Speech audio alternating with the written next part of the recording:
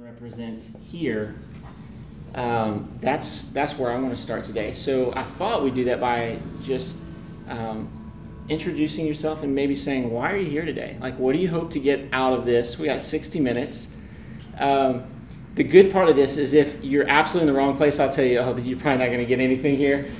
I don't think that's going to be the case, but I would just love to hear, like, what brought you here today to the Innov8 conference. So I'm going to start with you, sir, because you were on the front row. Like, I just wanted to learn. Started back to college, round 2 for careers. So you want to what's your name? Tell everybody. My name's Brady Cupper. Brady. All right. So Brady wanted to learn. I love it. Monique? I just transferred from Nichols, and I go to UL right now. But I'm an entrepreneur. I'm starting a mentoring business. So I came here. Really? Because I'm losing my mind. I just wanted to be around, people who understand the struggle too. Yes. My goodness. So connection is part of this, right? Just tell me I'm not crazy. Exactly. Tell me you love me. Just a hug. Just somebody give me a hug. Hi, I'm Karen. My business is So What. We do embroidery, screen printing, rhinestone design. From the last class, I learned that I'm the visionary, I guess, and I'm not great at the integrator part. So I'm here to try to learn more about how to actually run my business and not have it run me. Wow, that's great. How to run, not be run by. Business. That's a long one. So go ahead and introduce them. What's that? Lauren. Lauren. And Lauren, why are you here? Well, I so like to grow a business, the telecom business. So to grow the business. Excellent. How about here in the front row? See, that's what happens when you sit in the front row. Look at this. You are not Baptist. I can tell right now. This is front row right here. So just tell her your name and just why are you here? Like, what brought you here today to Innov8, not necessarily to this class? All you can do. Well, my name is Calvin. Calvin? I am currently in the process of trying to obtain a patent on an idea for the past 3 years. So I'm trying to get more information on it. I'm trying to do it the right way, not really rush into it. Yeah. Get some information if I can. Get involved with some more resources, meet some new people. That's awesome. And just network, and hopefully it grows well from there. Welcome, Calvin. And you? Oh, I was hoping you go back. You would just be like, I'm with Calvin. No, my name is Jada. Hi, everyone. I basically came here with Calvin, and I have a few ideas that I would really have in mind, and I definitely want to find ways in which I can, I guess you could say, market them. Okay. So, and I'm here to network as well. So. Ideas, marketing. Hi, I'm Michaela. I'm basically here the same reason as Jada, just looking for new information and meeting new people. And I have some ideas too, thinking about some. And I apologize, I'm trying to write really messy so that you can't see how badly I'm butchering your names. I can't see anyways. Yeah, thank you. See? That's why I allowed you to sit up front, not further in the back. Over here. Introduce yourself to the group. We're small, so this is family. Sure. I'm Marissa Collins, and I work here at Lafayette at the Community College of Business as their engagement and outreach officer, and I've been working on the steering committee for Innov8. And so this just seemed intriguing because I work with a lot of different, both with students, with faculty, with staff, across the board, and I just really like to run with scissors. That's really why. That's it. And I'm Katie, and I'm with Delta Regional Authority, and we are here as the sponsor for the pitch competition that's happening later today, which shameless plug, hope you all attend. And I'm really interested to hear about the Heart Smarts Grit Grace. That's it. Well done. I might pull you up here. And this group over here. I am Glenn, and my wife, your mother, said I should be here. Thank you, Dad.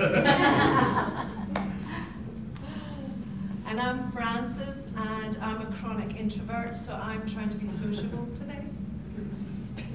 Francis isn't from around here. Francis is also one of my coaches and a great person to work alongside with.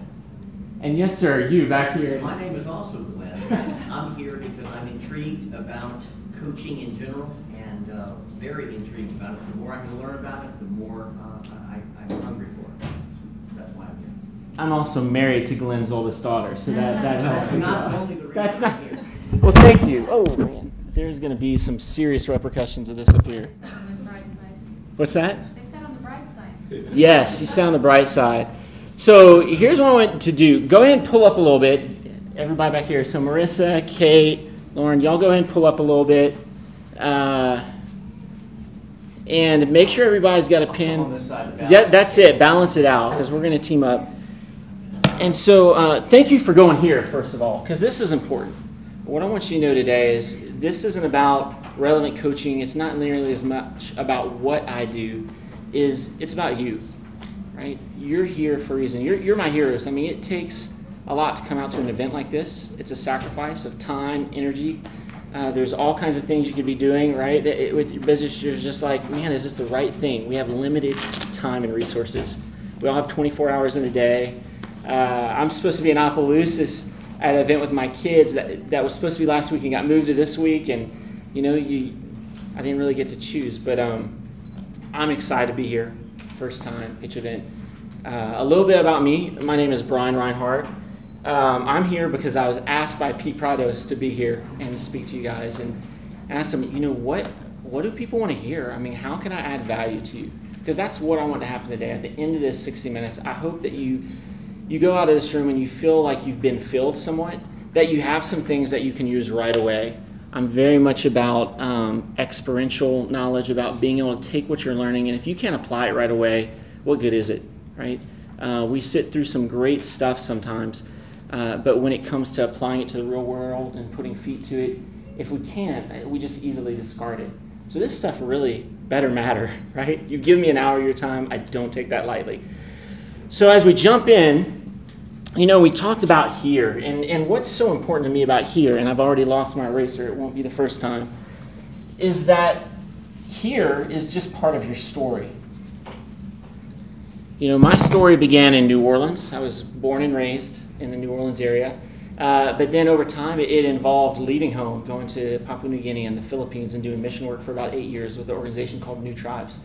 I did culture study, language study, all of those things. Thought that was what I was going to do for the rest of my life. I got so caught up in the doing part of it that I didn't take care of the health side of me, and I crashed and burned. Came back home to Lafayette because that's where my family had moved. And while I was here, I thought, I have a passion and a value around learning, so I went back to UL.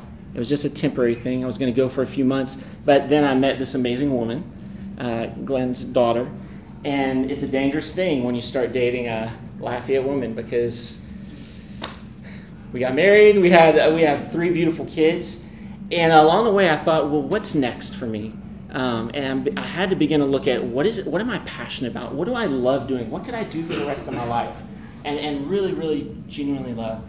And 2 things came up for me. One, I love God and I love people, and that's something my parents really poured into me.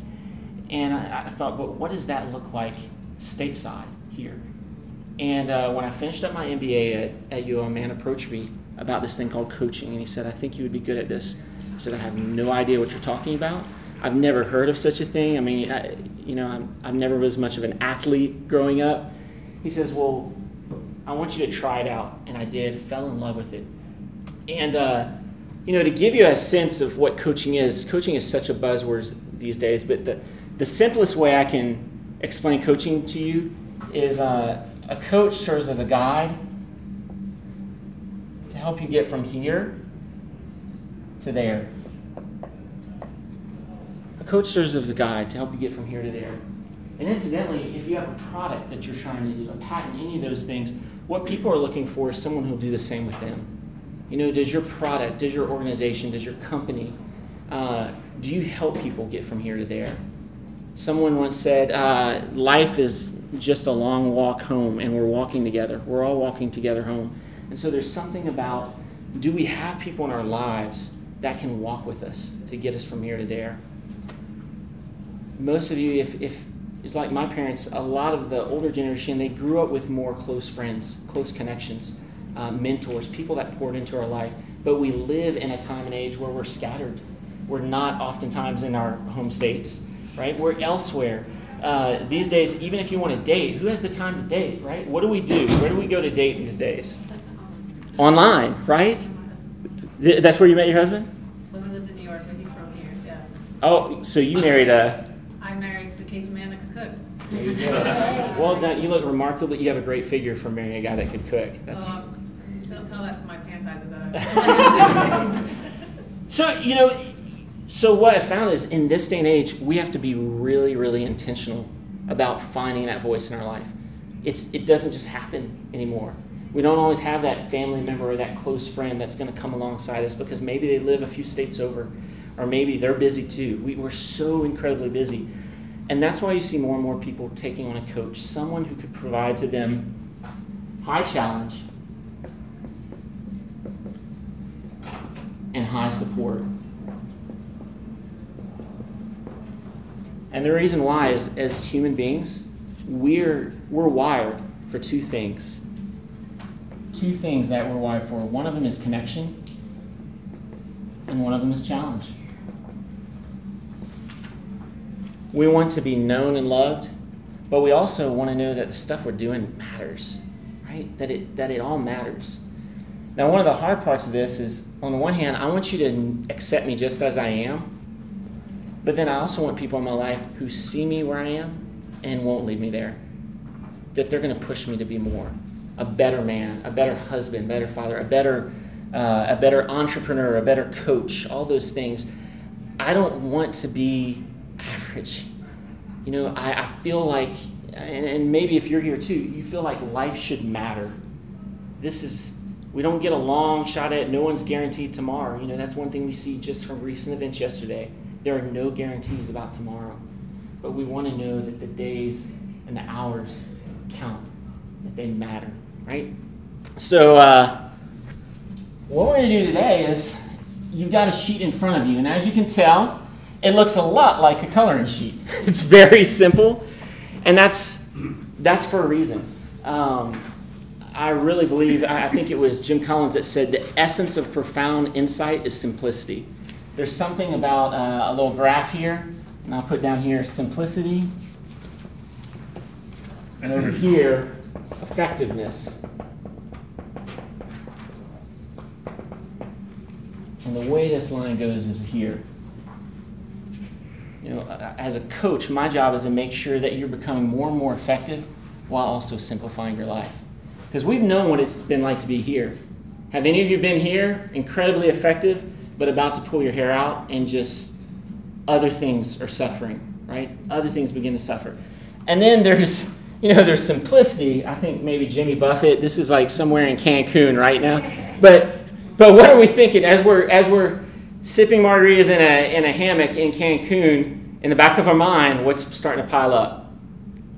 Work, right? All that stuff. And so out comes the phone and things like that. But if we're doing it right, this is what it should look like. So here's what we're going to do. We're going to use a couple of tools today. I'm going to tell some stories. I love to use story.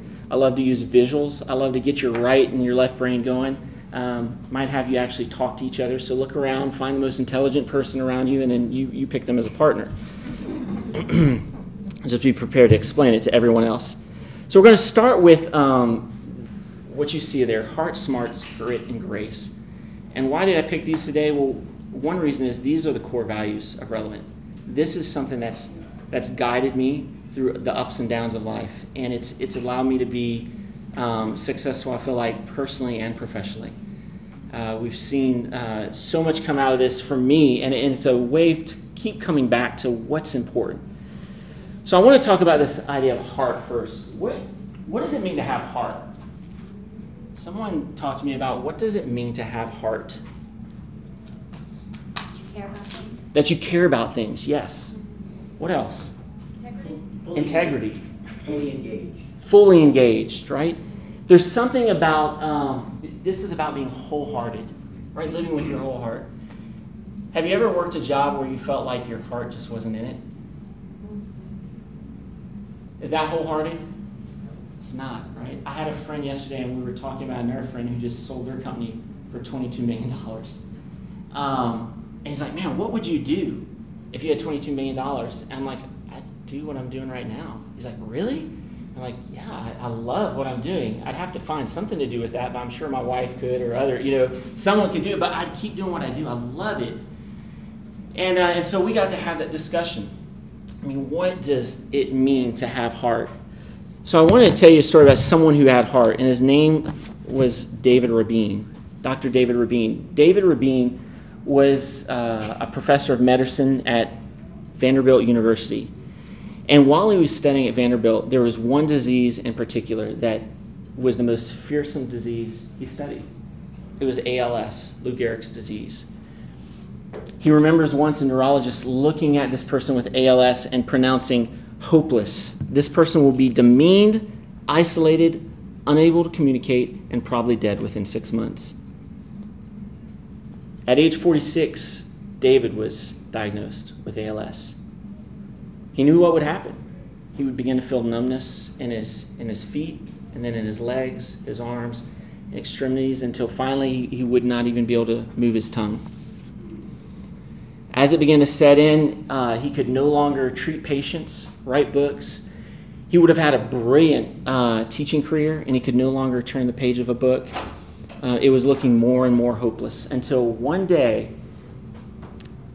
a friend came to him and said, David, I heard about a computer that will allow you to do things on the computer as long as you retain the use of one muscle. As long as you have one muscle left in your body, you can use this computer. Well, let me tell you what, by that time, David Rabin had lost the ability to use every muscle in his body except one, his eyebrow. That's the only thing he could twitch, was his eyebrow on demand. But you know what he hadn't lost? He hasn't lost heart. I would like to think I wouldn't just kind of like quit at that point. He didn't. Even when he's down to one eyebrow, that's it. He didn't lose heart. And so they hooked up that computer to his eyebrow, and you know what happened? An amazing thing happened. He began to teach again. He created an entire series on endocrinology, an entire series of books on endocrinology. He taught classes. He practiced medicine. He wrote letters to his wife, his children. He won some prestigious awards for his academic excellence and everything he poured into it. And, somehow I ended up here without my phone. But I'll pull up this because I want to read this quote to you by Rabin. I'll just paraphrase it. One of the last things he told his students is, he says, you are not your abilities. You are more than your job. You are more than what people say you are. You're more than all those things. He says, it's what's inside that counts. It's what's in your heart. David Rabin had one eyebrow, and it was enough to change the world. How about us? So what I want us to do is look at what is it that we're passionate about? What's important to you? So take out your pen and your paper, and we're going to break this thing down a little bit. And I'll show you how. You see that heart there? I want you to take it and put a line through it like this and like this. So you make a cross in it. Let me do that. And then finish it off like a piece of pie. So you're going to have 8 sections. 8 sections right there. And over here, I want you to put high connection. And over here, high challenge.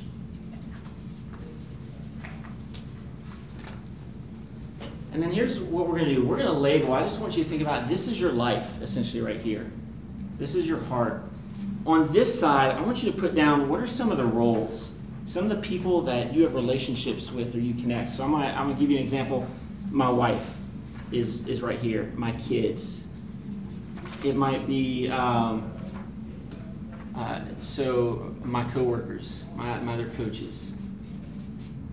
And then I'll tell you a big one lately for me. This is going to sound incredibly self-serving, but even myself. There's something about learning to connect well with who you are. You can put whatever you want in there. It could be boyfriend, girlfriend. It could be parents, brothers, sisters. It could be friends, whatever it is, but I want you to write down some of the connections that you have there. On the other side of this chart, it's going to be areas such as, and I'll give you some examples, things that need to be challenged. So for me, it's physically. You can put physical. I'm going to put intellectual. I'm going to put my job. And I'm going to put down here my goals. Right? So these are the things that I look to sometimes for high challenge. Again, you can choose different ones, but I want you to write down. Now, you're going to have to show your work to each other, so I know some of you are waiting this out. So write it down, because you're about to score yourself on these areas.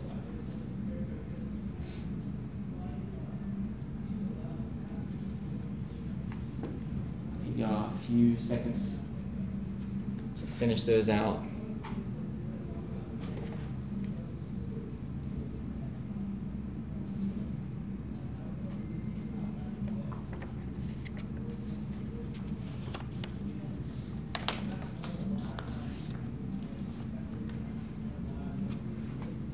All right. If you've done that, this is the next step. I now want you to score yourself with the center of the heart here being 0 and the outside edge here being a 10. So on a scale of, let's say 1 to 10, I want you to rate yourself in each of these in terms of how are you doing? So I'll give you an example. So a 0, let's say a 1 is I'm so bad at connection with my wife that she needs counseling. Like it's damaging actually to her. She needs to get out of this relationship. A 10 being I'm everything she's hoped and dreamed of. I mean, I am the epitome of all of that it means to be a husband, and that she's currently writing a book about just how incredible I am. Right? So, spoiler alert, I'm in between there somewhere. So and this is as of today, right? I don't want your highlight reel, like, oh, I had a great day. This is as of today. So as of today, I'm going to put, I'm at an 8, which is a remarkably high score for me, by the way. I should get here. You know, with my kids, I'm going to put a 5. And I'll kind of put this line here to be able to show where I'm going. With my coaches, at about 5. And with myself, I'm actually at about a 6. I'll put there. Does that make sense? They're your scores. No one's going to argue with you, right? You're the one giving you these scores. And then I want you to come over to the physical side and ask yourself, how much am I challenged in these areas currently? Like, how challenged do you feel? So again, physical, at a 10 there, I'm like going to go try out for fittest person alive, you know, whatever, CrossFit. A 1 being, you're probably in a coma, or I'm just eating so much pizza and beer that it won't take long before I'm gone. So somewhere in there, same thing intellectually. How challenged are you intellectually? For some of you, if you're a student, you're like, oh my gosh, it's just getting dumped on. For others, it's like, man, I haven't grown in a long time. I'm right where I was last year. Maybe it's your job. Is your job challenging it? Or are you just mailing it in? Do you feel like if you walked away, it would take like 3 days for them to realize you were gone? You're probably low challenged. And then your goals. Let me ask you this. If you're at a 10, like your goals take your breath away. Like they make you tremble because they're so big. As a matter of fact, they're probably so big people are trying to talk you out of them. Are you at like a 1 where it's, you know, 1's probably like a magic 8 ball. It's like, what should I do today? Really low. So I'm going to put here 8 physical, intellectual, 8 job, 8 my goals. Put a 6. Yeah. A little bit better over there. Actually, these are much higher scores than normal. Some of the people that know me in here are like, wow, Brian, well done. Thank you. So, put your scores down, and then here's what we're going to do. I want you to turn to someone next to you, and you know, if you haven't written them down, you can do them in your head because this is your life. You know it. I just want you to speak to one. I want you to pick one of these areas and say, let's say one that you're doing well in and one that you're not doing so great in. And I just want you to say, hey, here's the score I gave myself in ABC, and here's why I feel like I'm doing good here, and here's one that I didn't give myself a great score on, and here's why. Shouldn't take long, probably 30 seconds tops. I'm going to give you all a minute. Turn to someone next to you right now and just tell them your score. Make them listen.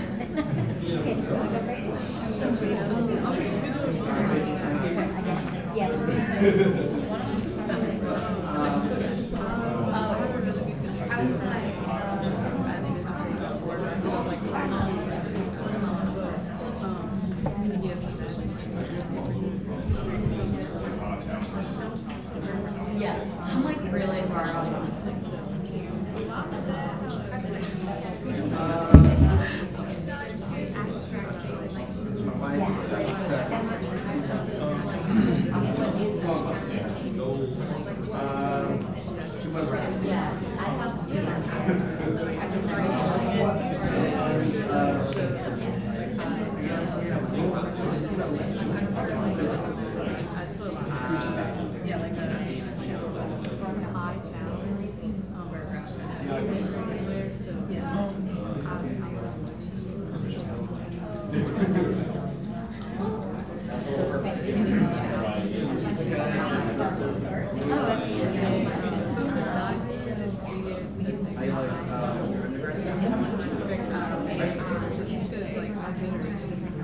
All right, about 10 more seconds. Let the other person talk. All right, 20 more seconds.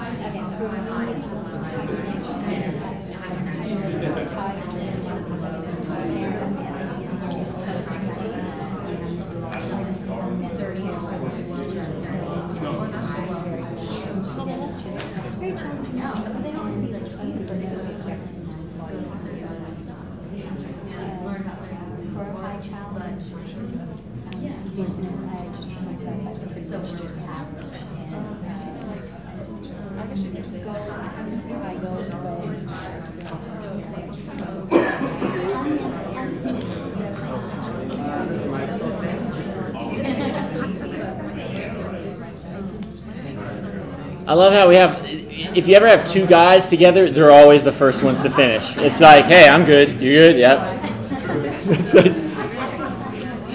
But you put three ladies together.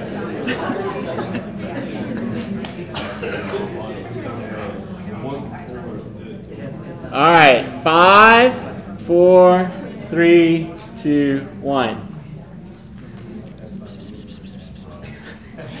What was that like?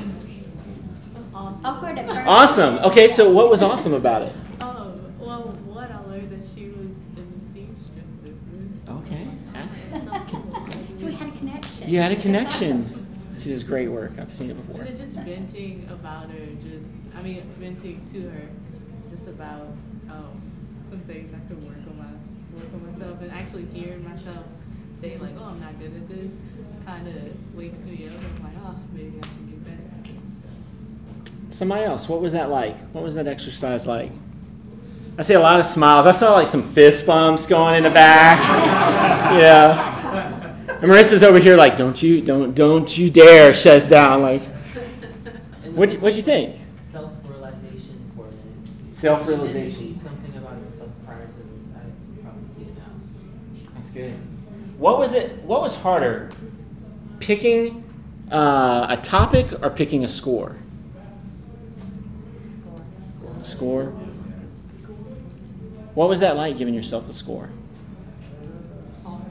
Hard? I wanted to lie to myself. Like, There's an inner struggle. Come on, girl. Anybody else? I mean, what was it like putting a score to that? Because it's one thing to say, hey, I'm not great at something, or I'm great at something, but then when we go to put a score to it, what happens? It kind of teaches you to be honest with yourself in a way. yeah. It does. To be honest with yourself. I think it's a temptation to put a score where you like to be rather than where you are. Yes. You know, I forgot to give you this instruction. If you're in doubt, round down. And here's why. This, as great as this is, this tool is still incomplete. Who do you think has the other, there's more numbers going here. Who do you think has the other numbers that go to this? People in your life. The people in your life. So let me tell you how this can be so incredibly effective. So my wife Kim and I came to her one day and I said, hey baby, I graded myself on how I think I'm doing as a husband. Right? And so this is not for the faint of heart, but one of my challenges, who in here is married, by the way? Raise your hand, please. Yes, this isn't witness protection. One of these challenges you can do with your spouse or your boyfriend, girlfriend, or just anyone in your life who you really trust to give you an honest opinion, which my spouse is the most brutally honest person, too brutally honest for me, actually, but very honest, is to ask them, hey, I gave myself a score on our relationship. Before I tell you what I score myself, I want to know what would you score me, right? And tell them to be honest. So I asked my wife, how would you score me? Now let me tell you, Wednesday night, I would have been a 1 right here. We had a date night, and it was a train wreck because I made it all about me, quite honestly. She wanted to sit and talk, and my idea of a great evening was dinner and a movie, because that's how I unwind. Come on, let's go see James Bond. It was a long ride home, lots of tears, lots of anger, lots of talking it through. She said, if this were a date, there would not be a second date. She let me take her to lunch the next day, and then we did a surprise party thing for her last night. So that's I'm back up to superstar right here. And let me tell you, it took a lot of doing, though. A lot of doing. And she was very, very gracious. But one thing I remember asking one time is, baby, what score would you give me? And she said a 6. I said, okay, I'll take that. I thought it was going to be lower. I'm like, what would it take for me to get to a 7? Right? So don't shoot for the moon. If they give you a 3, don't say, hey, what would a 10 look like? You ain't getting there today. Pick the next number up. You know what she told me? It blew my mind. It blew my mind. She said, you know what, every once in a while, if you would watch the kids while I went and got my nails done, that would bump you up to a 7. I'm like, so $30 and an hour would get me all the way up to there? I mean, that's the best investment of time there is. And here's why it blew me away. She hates to spend money. I cannot force her to spend money on herself. I would never have guessed that what would fill her, what would make her feel valued, had anything to do with that. But because I created the space for a conversation with a tool like this, it happened, and our relationship got better until the next day. But do you see how this can be such a powerful tool? I'll tell you one more example, and then I want to move on. We had a workshop with, we do a lot of work with oil field companies because Lafayette's so oil field dependent. Actually, we're not doing a lot of work with oil field companies right now. But, as you can imagine, a lot of those guys, it's a very old school style of leadership. And one of these really tough guys came up to us one day, and we'd given them the challenge to go home that night and use this one with one of their family. And he gave me permission to use his story, but the area he marked down the lowest was his son. He gave them a 2. And he went home that night. He said, say, son, today I graded myself on how we're doing. And he's like, I wanted to hear from you on a scale of 1 to 10. And his son said a 1. And he said, so there was this awkwardness where he just he didn't know what to say, and his son's like, I'm sorry, but that's where we're at, and I really don't see anything changing. So he went to bed that night with a heavy heart. Well, about 11 o'clock that night, he gets a text from his son, and he showed it to us the next day, and it said, Dad, I'm sorry. He's like, thank you so much for having that conversation with me today. I really hope and believe one day we can be a 9 or a 10, and that's what I want. And in tears in his eyes, tough guy, these just like, I never would have known how to have that conversation with him had it not been for this tool. Simple tool, guys. And really all it is 1 to 10 scale, right? And you could say, oh, that's subjective. You know what? This is life. This is life. It's real. And so I challenge you with your employees. Hey, what's it like working for me on a scale of 1 to 10? What's it like being my employee? What's it like being my kid? What's it like being a volunteer for me? What's it like being my friend? It can be powerful. So here's what I want you to do. Before we move on to the next session, I want you to write down what's the one thing that you need to do next as a result of what we just talked about here. One thing, and be very specific. Because you're going to tell the person next to you. So the one thing, so as you think about this, right, maybe let's make it even more specific. What's the very next conversation you need to have based on this? As you look at this, what's a conversation that you could have with this tool? Who does it need to be with, right? So think about that. Who does it need to be with? It might be that employee that is at risk. It might be someone that you love really closely. It might be whoever. You know, I know what you do. You tried to shove their name down really fast when it came to your brain, maybe, but it's there. It already came up. It's too late.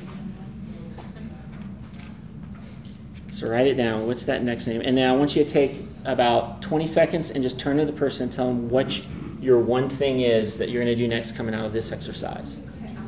20 seconds. 20 seconds.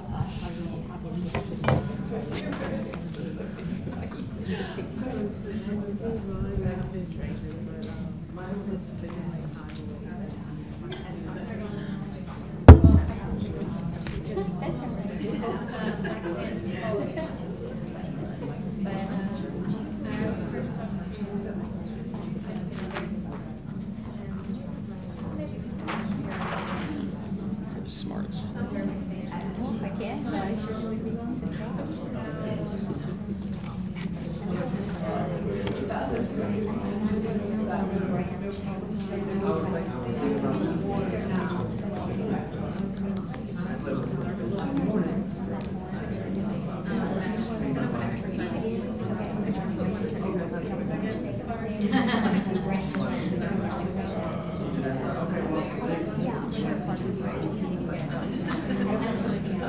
All right.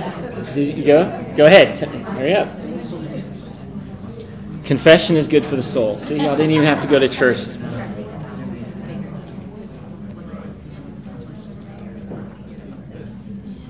All right, so that's heart, guys. This is about living without regrets. It's about living a life where you can say, you know, no one can point a finger at you and say, you wronged me and you never tried to make it right.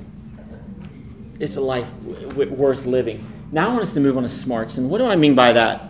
Now, why do we say smarts? Some of you are like the grammar police, and you're like, that's just not right. So this isn't about just intelligence, right? There's a lot of that out there. But this also embodies the other types of smarts, which is street smarts, right? Have you ever known someone who, they were really intelligent, but would get killed like in 5 minutes if they walked out the door? Like no street smarts, no common sense, right, at all. They're just like, I mean, Einstein left his keys behind all the time, which I always try to convince myself I'm a genius whenever I can't find anything, but I don't think it works that way. But this is about intelligence, but it's also about street smarts, common sense. It's also about emotional intelligence. Have you ever known someone who was just brilliant at what they did, but borderline Asperger's when it came to working with people? And you're like, tell me you did not send that email. Tell me you did not have that conversation with that person. You did not tell your wife. You should have heard, I had a workshop yesterday where I told them about my date night and what I did, and all the women were just like, I'm like, yes, I live in the future too. You know, I'm right here. I know. Live and learn. So emotional intelligence. I teach this, and I didn't pick up the signs that when she said, sure, I'd love to go to a movie, that meant last chance to get it right. Totally missed it. Emotional intelligence, right, is knowing what people are really saying. I'll give you a little clue. Oftentimes, if not always, what people say is the problem is almost never the problem. It's always about something else. And it usually comes down to either a conversation that didn't happen or didn't happen well. It always comes back to that. It's this connection piece, right? When people have trust in each other, I mean, just things move smoothly. So, smarts. You know, being smart is knowing what to say yes to and what to say no to. Who has kids in here? Anybody? Anybody with young kids or grandkids? Right? If they get a hold of your phone and then hand it back to you, and you notice suddenly the battery just drains like in 1 hour, what happened? Why did your battery from your phone, why did your iPhone die in 1 hour flat after that small child played with it? Anybody know? Downloaded the game. What's that? They downloaded the game. They downloaded a game. Yeah, that very well could be. Streaming video. Streaming video. Have any of you noticed that you can double tap? This is the iPhone, so if you're not an iPhone user, sorry, but you can double tap your iPhone and it'll bring up all the screens that are open at one time. And you know what happens if your 3-year-old opens up 40 apps all at once? What happens to your battery life? Guess what? We're no different. A lot of us, we try to go through life just from one thing to the next, one thing to the next, without realizing the importance of endings, of being able to say no. We are horrible, most of us, at saying no. And the reason is because if you're the kind of person that I think you are, you're here and you have all these ideas and talents, there's something alluring about people coming to you, and they want you. They want to use you. They want you to talk to them. They want your ideas and all these things. And so we say yes, yes, yes. And they're good things. That's the other thing. So many of those opportunities, so many of these things that we can do, they're good. But guys, we've got to learn to say no, because what happens is it drains us. It drains the life slowly out of us. So this next section, what I want you to do is I want you to pick another area on your heart over here. And I want you to pick an area that, say, let's just say that you'd like to see that number go up, right? And here's what we're going to do. If we're going to be smart about this, we've got to look at a couple of things. At its base, it's what do we say yes to, what do we say no to, but I'm going to go a little bit deeper. I want you to write down what's one thing you need to keep doing in that area. So an example for me with my wife is I need to keep creating opportunities to listen to her. Her love language is quality time. Like, she just wants me to sit on the couch next to her and let her talk. I would rather clean the entire house, like paint, redecorate everything, than sit down and talk. Just things are piling up in my head to do. But guess what? I can't tell you how many times I have cleaned the house, vacuumed it, changed out the lights, and found my wife sobbing on the couch saying, "You don't love me," because I didn't do what she needed. So there's some things I know, like, all right, I want my score to go up with her, but there's some things I'm going to keep doing, right? Don't throw the baby out with the bathwater. She's told me these are good. I'm going to keep sending her out to get her nails done, right? I'm going to keep bringing her out on dates where I listen and she talks. The other part of this, though, is I want you to think over here, what do you need to stop doing? What do you need to stop doing in that area?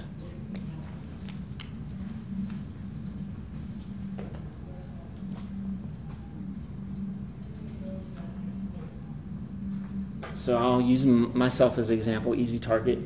With my wife, we've been going through a lot lately, and I don't handle tension well. I just want to fix it. It's a guy thing, I think. And so for me, I got to stop trying to fix her. Ladies, do you want solutions when you come to talk to someone necessarily? Do you want them to fix your problem? I just want to pat on the back and say it's going to be okay. That's it. Anybody seen the video, It's Not About the Nail? Did anybody see that? Where it's worth a thing. Sorry, diversion. So I need to stop trying to fix it. What is it you need to stop doing in that area? And then here's the other thing. What do you need to maybe start doing? What do you need to start doing?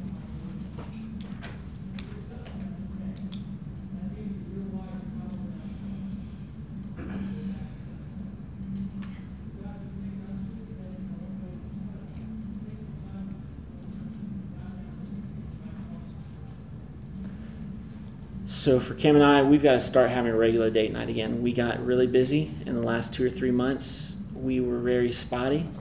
She reminded me that horrible date that we did have was all the more horrible because it was the first one we'd had in a long time.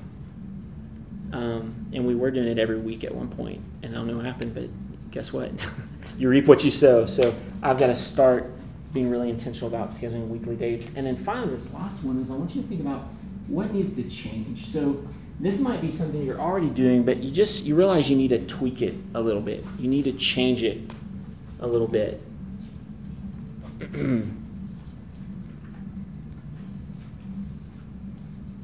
So again, if I use Kim as example,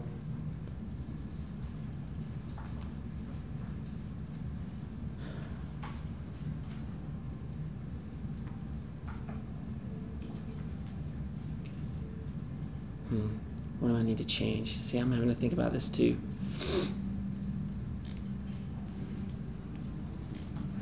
You know, for me, I think sometimes when we do have those little date nights, I put a lot of pressure on her to come up with the topics. I'm like, all right, we're here, I'm listening, go.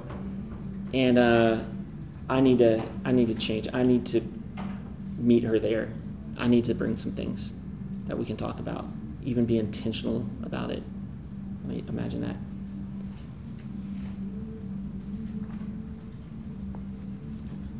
So as you look at those 4, I want you to pick, again, the one thing and write it down at the bottom of your page. Of those 4 things, what's the one? If you only could do one, which do you think would be the most effective in getting you to a higher score over here? If you could only do one. Write it down, and then I'm going to give you another 30 seconds to share that. So think about it, write it down, then get with your partner. And I want you to share what's the one thing out of these 4 that you wrote down, what's the one that you think would be most effective? And go.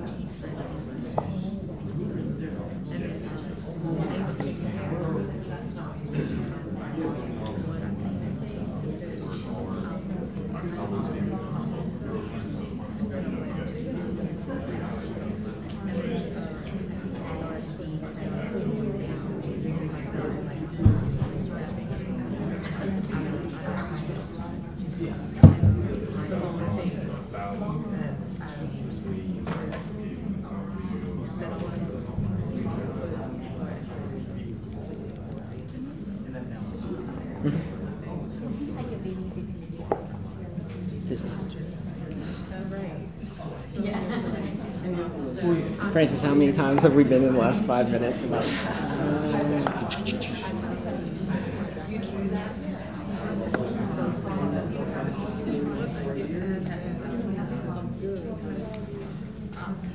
All right, time's up. I hope this leaves y'all wanting to talk more. You know, that's a good sign. So I'm sorry to rip you from it because we are going to keep moving through, but this is to give you a taste of what can be and then something you can pursue further. You can hire you a coach in this room. Just grab somebody and say, you're my coach now. I want you to ask me about this tomorrow, the next day, the day after that. Any person can be your coach. So what was this like? What was it like going through this exercise? Nice reflection. Kind of really doing a self-assessment. Say more about that. What did you see that made you feel like it was a nice reflection?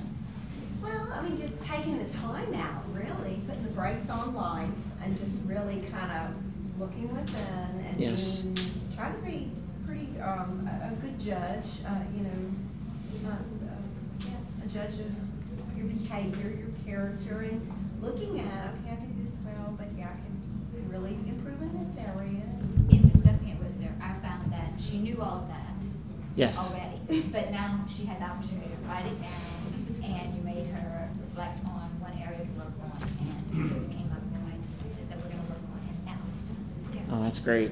That's great. It's something that just lingered on. And I love what you said is it made you kind of take the time, right? Yeah. Because there's something about what would happen to a car if we drove it 300,000 miles without ever changing the oil, without ever bringing it in to get serviced.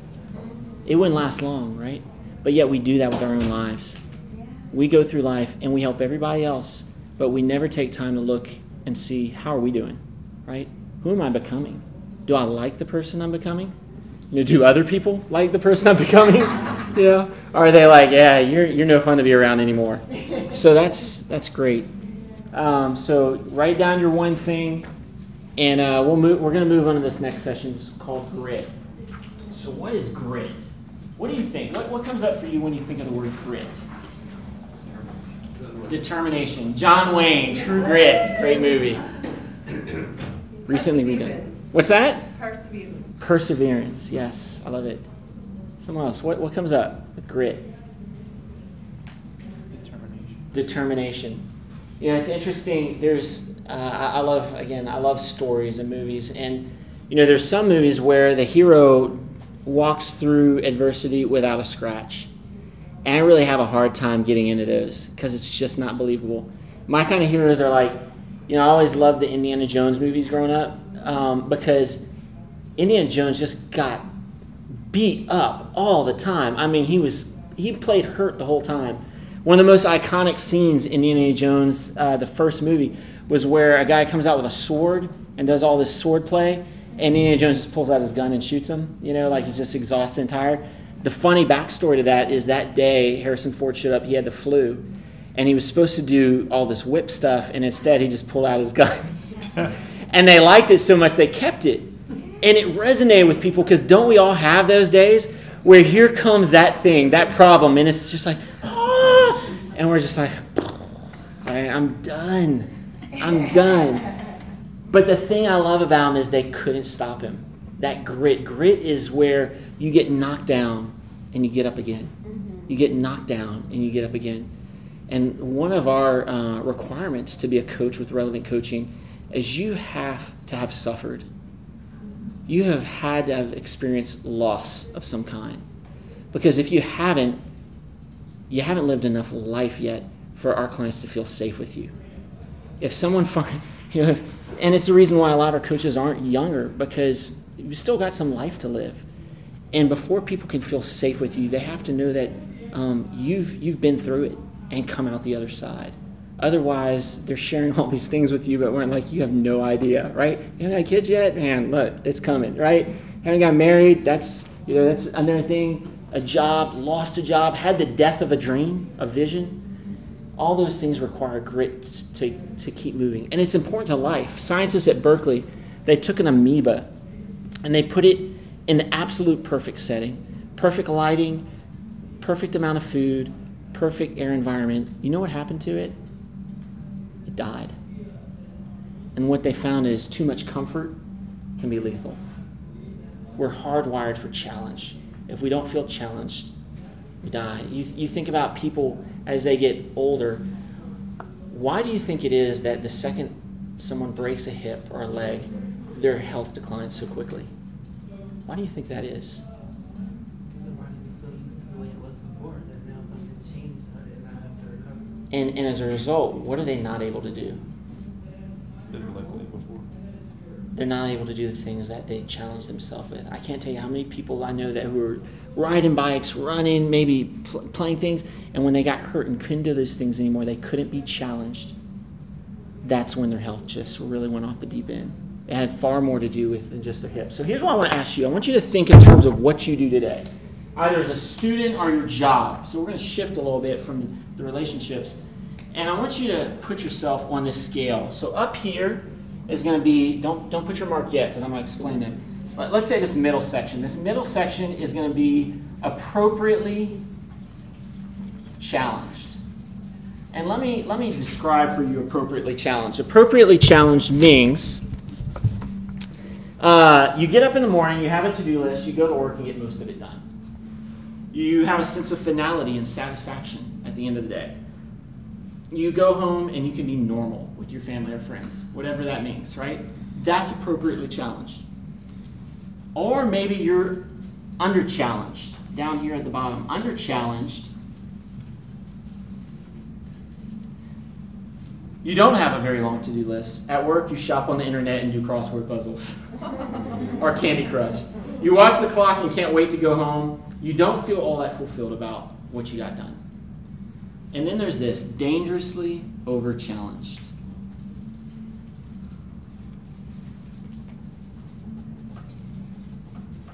Here, you get up in the morning, you look at your to-do list and think, there is no way. No way I'm getting it all done.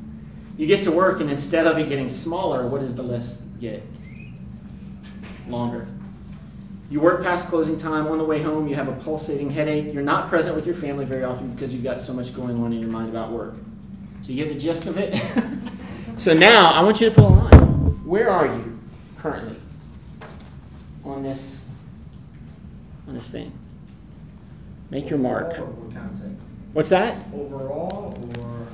You know, that's a great, I want to say in terms of work right now, what you do. So this is your job. We'll go there. That's a great question. You could use this for other contexts as well. Let's just say your job.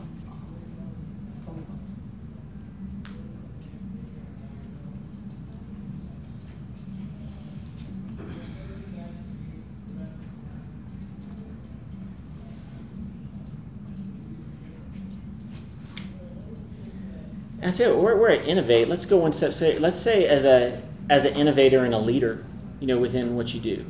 Put yourself in here. Where do you feel you're up here as a leader, as an innovator in terms of what you do? That could be a place to go. I probably just confused you, but it's all right. So everybody got that mark down? All right. So we're not going to have a chance to show it to everybody, but I want to ask you this. Where do you think the most growth happens on this chart? Where does growth happen? So let me ask you this. How many people, let's moment of honesty. How many people put yourself in under-challenged? Raise your hand. Okay, thank you. How many put yourself here in appropriately challenged? Raise your hand. How many put yourself in dangerously over-challenged? Put Okay. at the bottom of it. The bottom of it? So here's what I want you to see. This is where growth happens. Right here. And here's why. You know, think about it from the standpoint of a knee. I blew out my knee last year, and when I couldn't do anything with it, what happens to a muscle that does nothing? It atrophies, right? Right here, you have someone who just jogs 3 miles a day. That's great, but what's happening to your body over time? It gets accustomed to that level. Well, science shows the law of thermodynamics, everything's in a constant state of decay. So you can jog 3 miles a day, but you're not growing. You're not even holding steady. You're actually still continuing to degrade. Over here, this is where you can also have a blowout and breakdown. You can't stay here long. But a personal trainer is someone that pushes you just past what's comfortable, because they know that's where growth happens. That's what causes your body to grow. You don't stay there, but you have to spend time there on a regular basis, and if you don't, you're not going to grow. You're not going to grow. So here's the question for this. What's the one thing, right down the bottom, you need to do next to either get closer to this, or if you're up here, there might be some things you need to say no to. So what do you need to say yes to in order to get closer to here? If you're way up here and you're redlining, what do you need to say no to get back down here? So go ahead and write that down.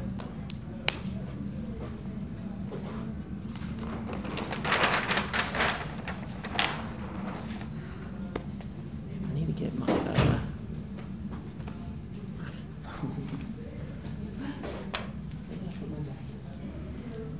I'm losing things. Here we go. Right here.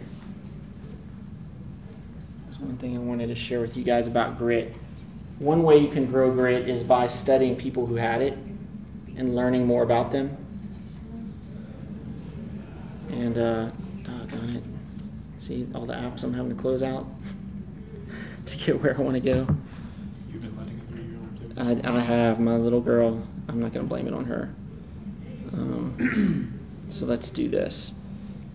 I want to read you someone who had grit, and then we're going to close out with this last one. This person, at age 7, their family was forced out of their home and had to go to work. At age 9, mother dies. At age 20, lost their job as a store clerk when the business failed. At age 23, ran for state legislature, finished 8th out of 13 candidates. At age 24, got a job at the post office, had the worst efficiency record in the country for delivering mail. At age 26, business partner died, leaving them with huge debt and another failing business. At age 26, their girlfriend died. At age 27, suffered a nervous breakdown. At age 28, they were turned down in their first marriage proposal. At age 29, ran for Illinois Speaker of the House, lost. At age 34, ran for Congress, lost. At age 37, elected to Congress on the 3rd try. On age 39, is not reelected to Congress. At age 45, runs for Senate, lost. At age 47, runs for Vice President, loses. At age 49, runs for Senate again, loses again. You get a sense that this person's a glutton for punishment? At age 51, elected president. The Civil War starts 1 month later and ends 5 days before his death. Abraham Lincoln, at age 54, this is funny, delivered the Gettysburg Address, not received well. Audience and organizers deemed it a failure. The Chicago Times called it silly, flat, and dishwatery. Abraham Lincoln had grit. He had the ability to move forward. It's so important. So make sure you put yourself in a position to stay challenged. I want to end with this last one, grace. You know, what does this mean? In a nutshell, grace is all about, guys, we got here on the shoulders of other people. People poured into me. The only reason I'm here today in front of you is because people loved on me and challenged me and coached me up. And so part of grace is realizing to whom much has been given, much is expected. And it's about giving back. But let me tell you something. You can't give back if you don't take care of yourself and your own energy levels. And so I want you to realize this is your energy tank. You have drains and fills. On the left side, I want you to write, what are some of the things that fill you? And just shout them out. What are some things that fill your tank, energy-wise, every day? I mean, exercise is one for me. What comes up? Fashion. Fashion. What else? Yell them out. What's that? That energize you. So at the end of a long day or on the weekend, what do you do to fill your tank? Travel. Travel. Family. What else? Read. What's that? Read. What else? Laughing. What else? Nature. What else? Music. One more. Writing. All right. So we get this. These things fill us, right? But then there are these things over here. I call them drains. What are the things that drain you? Just drain the life out of you every day. Conflict. Drama. What else? Negative people. I just put mean people. That's one of my drains. What else? Kids. Kids. Yes, they can be a fill and a drain. I'll put family up here. They can be that way too. What else? School. How about traffic? Especially Lafayette traffic, right? What else? Finances. What else? Work. All right. So here's what I want to show you. We get this instinctively, right? We know this. Fills and drains. But here's what should be happening. When these start to pile up and this drain gets larger and larger, right? You've got this fill and you've got this drain and it's getting large.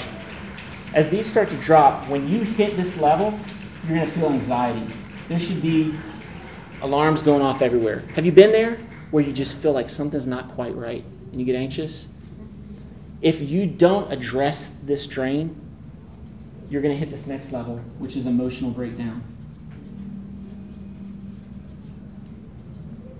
That's where you're like, the next person that talks to me, I will probably punch in the face. And it'll be over something small. You've been there? Where you just know it's close. Guys, if we don't address that, the last stage is nervous breakdown. And that is where your body shuts down. If you don't eat, eventually your body shuts down. If you don't sleep, eventually your body shuts down. If you don't feed your mind, if you don't take care of your energy, you will shut down. But here's the kicker. When these drains start to pile up, what tends to happen over here? We do more or less of these? Less. Guys, we've essentially shut off the faucet with this wide open, and it's called suicide. Protect your fills and drains. You're no good to anyone as a leader, as a mother, father, friend, unless you take care of yourself. With that, write down your one thing. What's the one thing that you realize I need to be intentional about making sure my fills are met? Sometimes the best thing you could do as a leader is take the day off. Sometimes the most spiritual thing you could do on a Sunday is take a nap instead of going to church. Sometimes it means making sure you're doing these. Does that make sense? Yes, thank you for the honor of speaking to you today. We are done. You've been you've been a great group. So